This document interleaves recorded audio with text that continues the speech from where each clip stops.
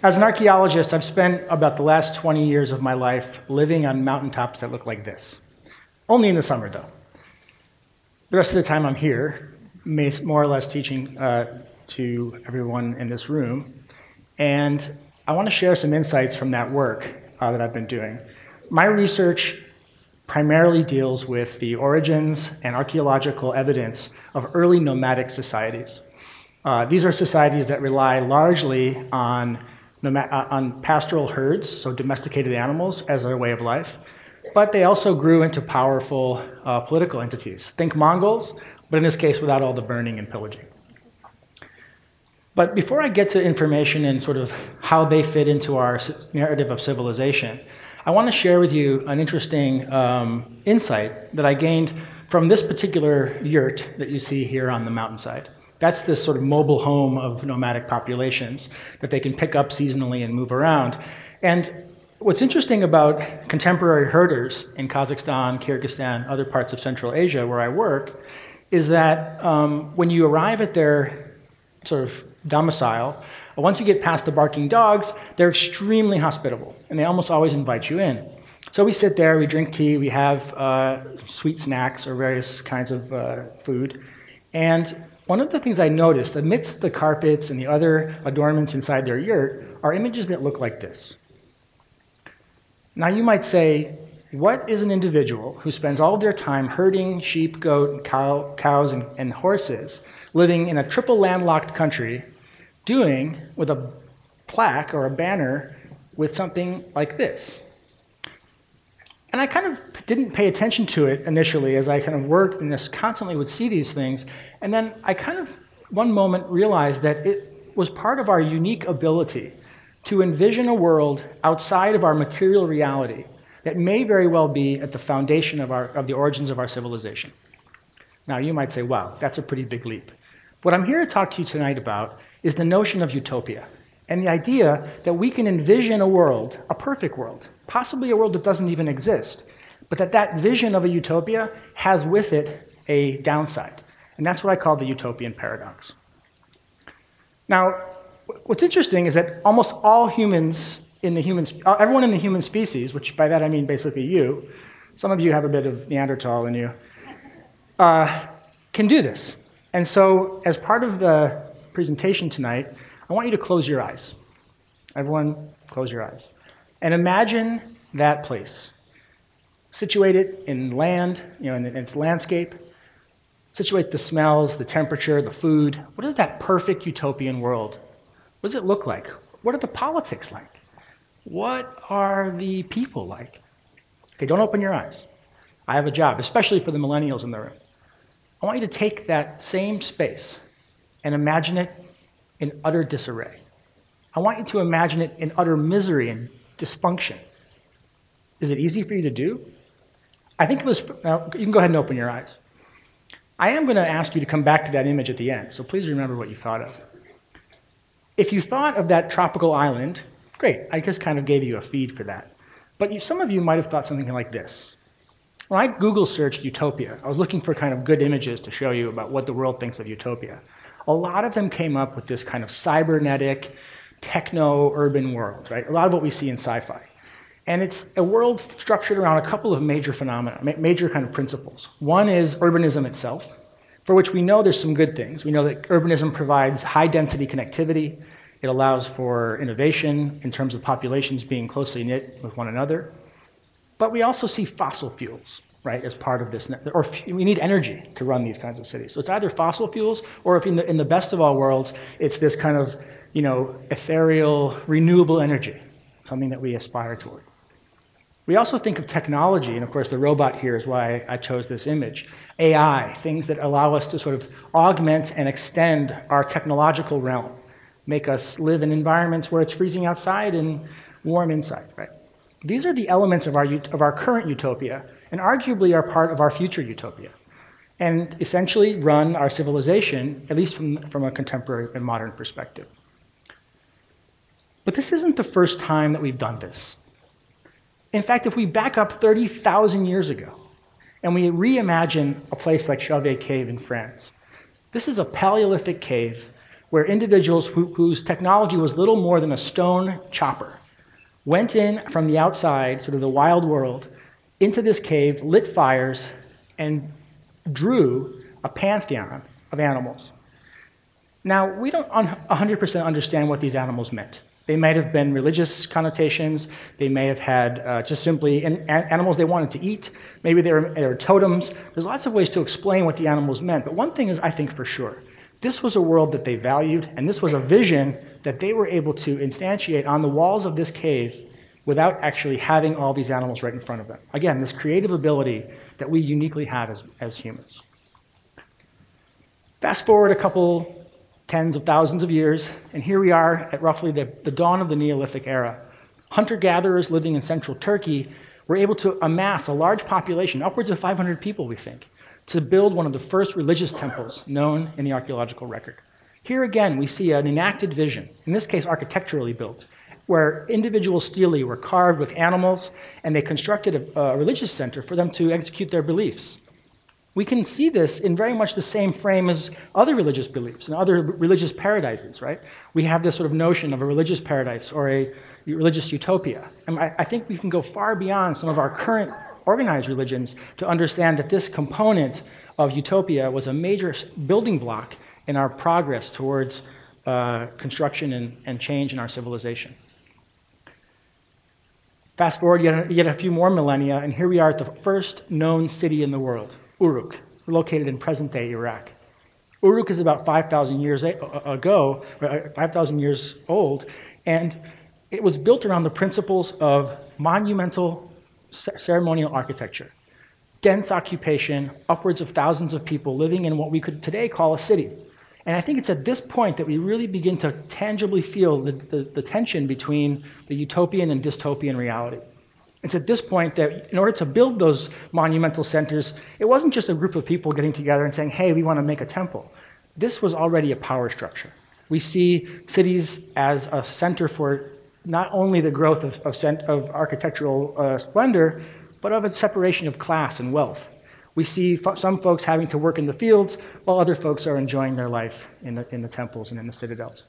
This is the beginning, I think, of some serious levels of class differentiation, and again, our capacity to start to recognize the paradox in this notion of a utopian world that we constantly are recreating and recreating. At the same time, however, this wasn't the only model of civilization. And this is where I want to come back to my own research in the mountains of Kazakhstan. This is an individual who happened to ride up alongside our excavations. You can see our shovels just along the ground there. And talking to him, he was asking everyone in the camp, had we seen a cow, a baby cow? He had lost one of his herd animals. And I had asked him at the same time, I said, well, how far did you go to look for this animal? He had been riding for 3 days. 3 days away from his home, away from his family, in order to find this one lost animal. Now, this is just sort of the side story, because the real story here is the creation of network. I later visited his family years later, because I met him and I took his name and took his cell phone number. And I actually visited him in his own home village. And this home village was hundreds of miles away from where we were. The populations at the very same time that people were building cities in Uruk, these nomadic communities were generating networks. They were innovating horses, they were domesticating horses, they were trading in metals, they were creating what we ultimately come to learn is one of the most extensive trade networks in the world, and I'll show you an image of that in a second. But not only was their interactive sphere very sophisticated, they themselves created a different brand of civilization. It wasn't rooted in urbanism, it wasn't rooted in dense, heavy population pressure. It was actually rooted in a network that was relatively disarticulated, modular. If we fast forward through time, yet another couple thousand years, these very same nomads began to interact with larger empires on their fringe. Chinese, Persian, Greek empires. This is the time of Alexander the Great, the rise of the Han Empire, the Han Dynasty. And these nomadic populations, who grew out of those earlier Bronze Age communities, started to reflect their wealth and prosperity and their own individuality. They draped their rulers in gold clothing, from head to toe, covered in gold. And it's at this point that we begin to see that that network starts to steer and veer towards a slightly more dystopian reality. One, in my view. In one of these scenarios, we see huge herds of animals being traded back and forth between the Chinese and the steppe lands. And it's at this point that, again, we see a transition in the political structure of these nomadic communities towards greater and greater organization, yet at the same time teetering towards this paradoxical dystopic moment. Everything wasn't bad, however. Here we see, for example, about 1,000 years ago, the development, kind of the height of the Silk Road. This is that apocryphal transitional highway that runs between China and Southwest Asia.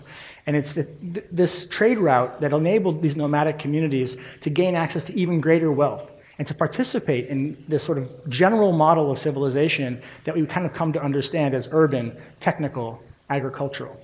And this is kind of the model of the Mongols, right? This concept that nomads were constantly crashing in on the outer walls of cities. But in fact, that's only part of the story. Because if we look at some of the innovations that these nomadic communities actually built on their own, they started to transform their utopian view to conform to some of the ideas that they had seen with their competitors. What you're looking at is a video of a nomadic city. Now, you say, that doesn't make any sense. This is actually a city built by nomadic populations with all the trappings of lowland cities, towers, defensive walls, vast architecture, possibly even some agriculture. And this was built at 2,000 meters elevation. That's like 6,000 feet or more, high up in the mountains, and you see some of the structures behind you. The construction of this city seemed great at first, but of course, this was built in an environment where resources weren't available to sustain such a density. And it's at this point, about 200 years after the initial construction, that the city collapsed. Now, collapse isn't a new concept, but there's an interesting factor about collapse. You very rarely hear of societies that aren't urban, aren't agricultural, and aren't sort of technologically sort of hyper-advanced collapsing. Only under the pressure of things like colonialism did we see some of these kinds of scenarios.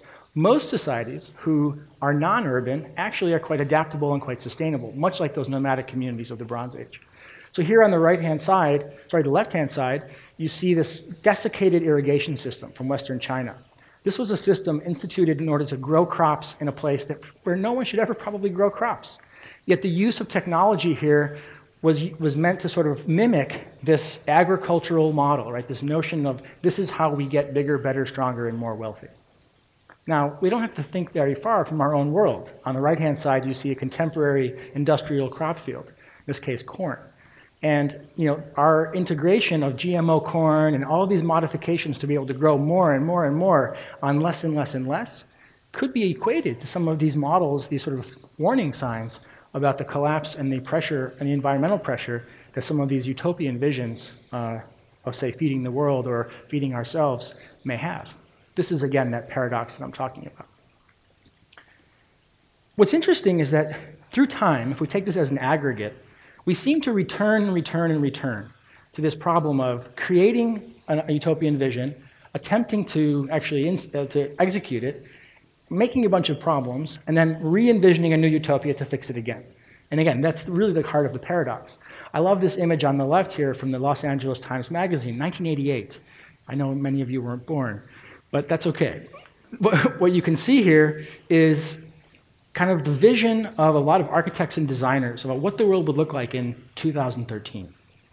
I mean, that seems so far away. Now, we've all gone through 2013, and I can tell you that at least the cars don't look that way. Although if you look at the most recent Toyota concept car, it actually looks almost exactly like that. But what we do see are some elements of this kind of coming true. On the right-hand panel, you see Shanghai today. In the foreground, you see the ancient vision of the city, right? This sort of traditional Chinese architecture. And in the back, you see Pudong, the new city, this sort of screaming high buildings and this incredible mirrored light.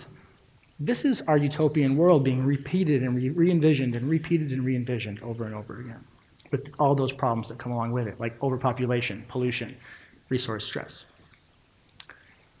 So what's next? We're using up our planet at an alarming rate. We are overpopulating at an alarming rate. And basically, this whole talk could have been an incredible doomsday tale. But there's hope in sight. We've got an entire solar system that we can approach and destroy that in probably a couple hundred years, too. The problem with the Kepler system, which if some of you who know, these are planets that are, according to astronomers, like our own. They have water-based systems, atmospheres, et cetera, that could potentially house humans. This is yet another example of our utopian vision extending itself now to another planet. And you say, well, we're never going to be able to go to another planet. Oops. Not if you ask Elon Musk. Here's the plans for settling our population on Mars. Now, granted, again, this is a perspective, but SpaceX is launching rockets on a regular basis. We're spending a lot of our resources for, in a sense, a very individualized utopian notion that we can take our population, a water-based organism, and move it to a planet that is utterly dry and does not sustain, and it has no atmosphere. To me, the notion of building a city on Mars, which is basically what we're looking at here, is a vast turn towards a dystopian collapse. But we don't have to go to Mars. Remember that slide of the Maldives that we saw in the beginning? This is what the Maldives actually looks like. As a tourist, you arrive in the Maldives, you get shuttled onto a boat, and you immediately go out to a beautiful utopian island where you have a little thatch hut off on the atoll. The vast majority of Maldivians live on an island like this, with dense urban population in a place that should never have had a skyscraper built on it in the first place. This is an island made of coral remains, coral sand. There's no real soil on the Maldives. So the reality of the Maldives versus the utopian notion of the Maldives are two fundamentally different things. And that's not to speak of the impact. The impact of Male, the actual city of 250, 300,000 people, is trash. And what do you do with trash on an island that you cannot dig down? Well, you move it to another island. And so this is the island some 20 kilometers offshore of Male, where the trash is just piling up and burning and then floating off into sea. This is our current utopian dream. And that was what I think is really interesting about that image that we saw inside the yurt, is that a country like a country like the Maldives is going to, in less than 100 years, probably not exist due to the rising ocean levels. So how do we address this paradox? Well, if I had a direct one-line answer, I mean, I probably would be, like the chancellor or something. I don't, but I do have some insights from what we've learned, or what we've seen today in some of the archaeological work that I've shown you. The first thing is that we have and will continue to regenerate utopian ideas.